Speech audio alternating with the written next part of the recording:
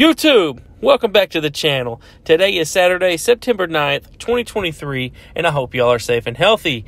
Now, we are not participating in the PTS that is taking place this weekend, so we are just going to continue on with the build videos. And today, we are going to talk about a DPS Bighorn build that is an absolute laser. And we are going to start with legendary gameplay, followed up with the build breakdown.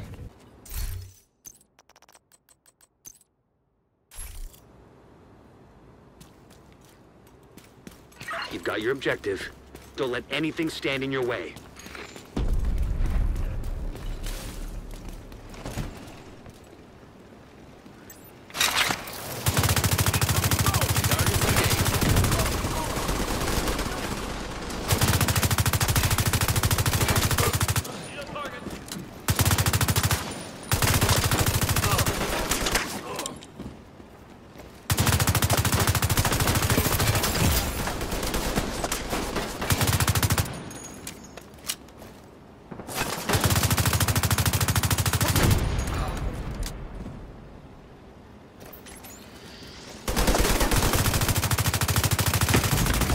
Serious trauma detected. Better run.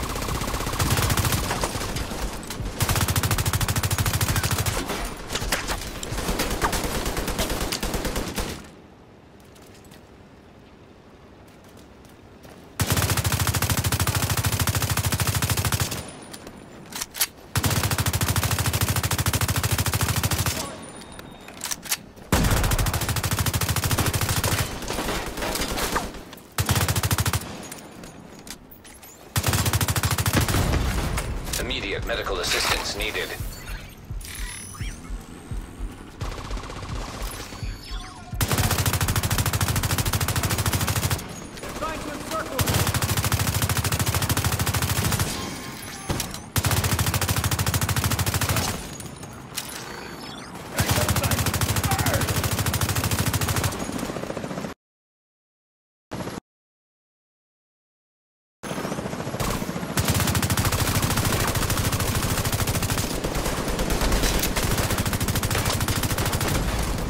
Vital signs critical.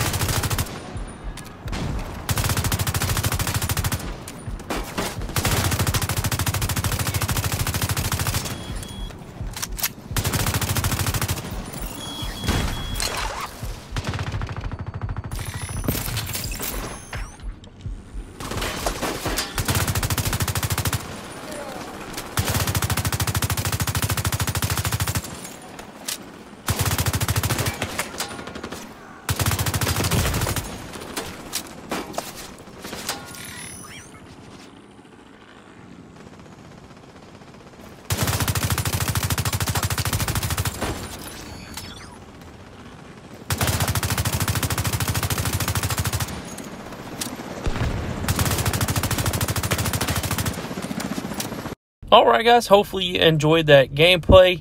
Now let's take a look at the build. This does look similar to your standard all-red DPS build.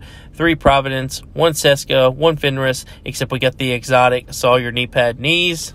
For the specialization, we went with the sharpshooter for the added accuracy and weapon handling.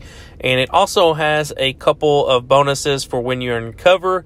And this is going to be an in-cover build, so you will see why this is important later on. For the primary weapon, we're going with the exotic AR, the Bighorn, and it comes with the talent Big Game Hunter, which says when scoped, switches to semi-automatic fire mode, dealing 450% weapon damage with each shot.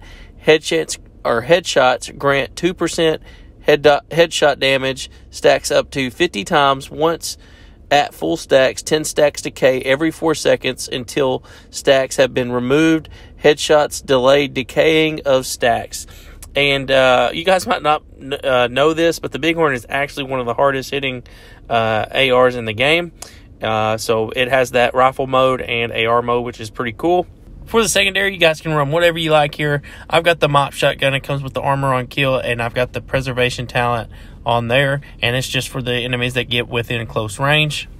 Moving on to our first piece of gear, we are running a Fenris mask, which gives us 10% assault rifle damage.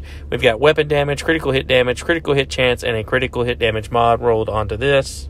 For the chest piece, we're going with the Providence chest, and this is going to give us 15% headshot damage. And then we've got weapon damage, critical hit chance, critical hit damage, and a critical hit damage mod. And the talent we're going with is Braced, which says while in cover, weapon handling is increased by 45%. For the holster, we went with our second piece of Providence, which gives us 10% critical hit chance. We've got weapon damage, critical hit damage, and critical hit chance rolled onto this. Moving on to the knee pads. Now, this is where it gets interesting, guys.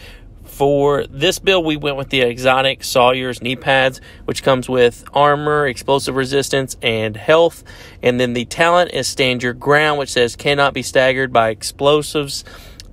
Increases total weapon damage by 3% each second you are not moving. Stacks up to 10 times until you start moving.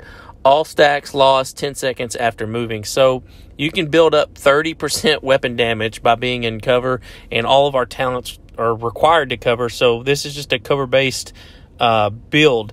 Now, I will say I use this in Legendary because they throw those explosive drones like crazy. Now, in Heroic and other content, I would recommend switching back to the Fox's Prayer. There's just not as much explosion, and I feel like the trade-off is much better. On the gloves, we went with the Seska gloves, which gives us 10% critical hit chance. We've got weapon damage, critical hit damage, and critical hit chance rolled onto these. And last but not least, for the backpack, we went with the Providence backpack, which gives us that third bonus of 15% critical hit damage. And we've got weapon damage, critical hit chance, and a critical hit damage mod. And the talent we went with is Composure, which says while in cover, increases total weapon damage by 15%. Now, really quick, guys, I want to take you down to the firing range and show you why weapon handling is important. I believe that the stability, accuracy, and the handling on the Bighorn is what turns people away from this gun. And that is kind of what I want to talk to you guys about. So we're going to start with kind of a cookie cutter build. It doesn't really matter what talent we got here, so I just threw on two Providence pieces, took the the in cover talents off, and we are going to shoot above the left button.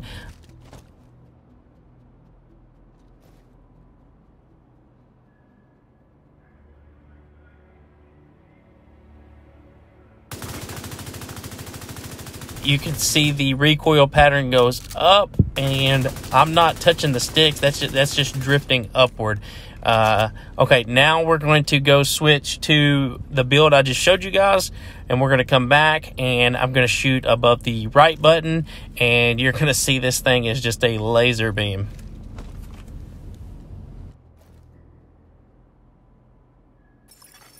Agent requesting backup.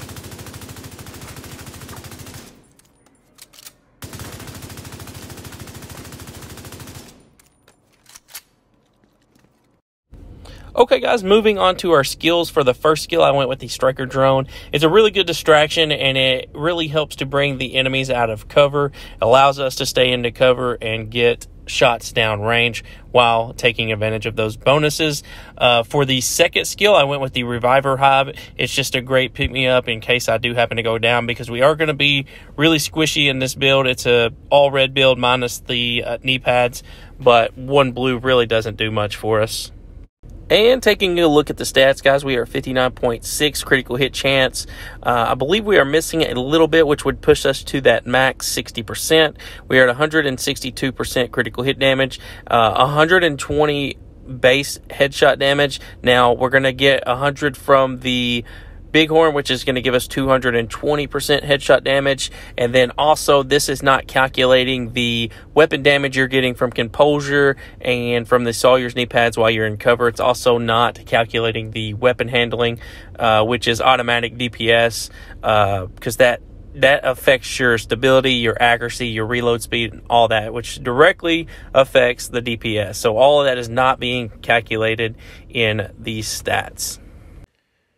All right, guys, that's going to do it for today's video. I hope you found it helpful. If you did, be sure to leave me a thumbs up, as it really helps the channel grow. And if you're interested for more content like this in the future, be sure to subscribe. Remember, life's a gift, but it's not always wrapped in a bow, so always stay dedicated and keep grinding. Thank you all so much for watching. We will see you guys in the next video.